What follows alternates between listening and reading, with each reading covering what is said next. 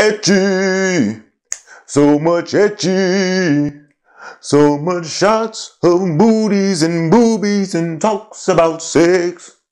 It's ecchi fan service.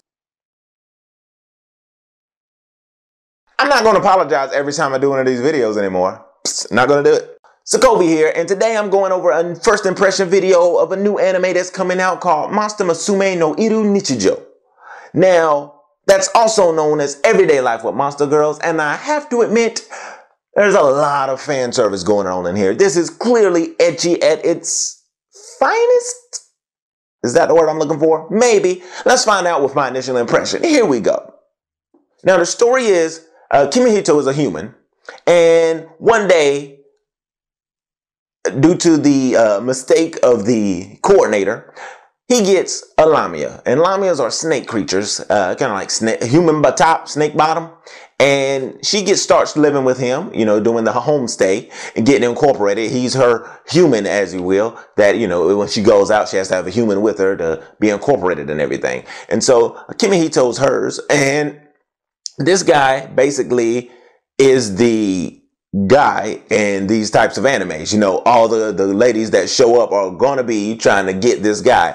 And he's that guy. And for the most part, he plays that role well in this anime. It's not over the top. Like, it is over the top. I'm lying. It's over the top. But it's not done so in such a way where it's annoying, where I just hated seeing it. But anyway, Lamia named Mia. It's a half snake creature, and she really is trying to mate. So, yeah, from episode 1, you know what kind of anime this is. You're seeing stuff, and things are popping off, and things are going on, and you're like, oh, okay, I'm either in or I'm out. You know that from episode 1. Now, there's also, and I watched the first 3 episodes so far to give my initial impression, and we've been introduced to 3 other characters so far.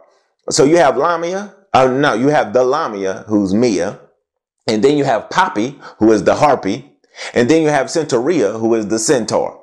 And each of the encounters with these is always super, super fan service, super ecchi, every time. Monster Musume, Everyday Life with Monster Girls. It's somehow, these first few episodes with my initial impression, it treads that line very well because it's comical. I'm enjoying watching it, even with like the overabundance of, you know, fan service that's going on, the overabundance of them trying to get with him. It flows with the story well enough for me to appreciate it. It flows with the story well enough for me to watch it and be like, hey, I kind of like this. And I don't mind this fan service, but I like this anime. I'm enjoying watching it. I'm sitting here and I'm not just like, oh, I'm waiting for boobs. I'm waiting for butts. No, it's like, hey, I'm having a good time watching this. I'm sitting here enjoying myself while watching this. I can't find major faults with this or major flaws so far. I mean, it's going at a quick pace for me. You know, they introduce the characters rather quickly that first started out. And I know from the intro, there's going to be more characters added eventually. And I'm just watching this anime like, yeah, I like it. I can dig this. I'm enjoying what I'm seeing. And I am looking forward to seeing the next episode. It's funny to me. I had a few chuckles, and it's pretty decent for an ecchi fan service type anime. What it's going for, it's doing pretty well. So my initial impression for Monster Musume no Iru Nichijou, Everyday Life with Monster Girls, it's just pretty good so far.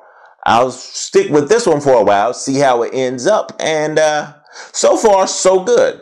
Now, if you've seen Monster Musume, let me know down in the comments below. What are your thoughts about it? Was it a little too much for you, or was it not enough? Or was it just right for you as well with what you've seen so far? And are you going to keep on watching? Let me know down in the comments below and give me your thoughts and opinions. As always, I am Sokovi, and this is just my first impressions.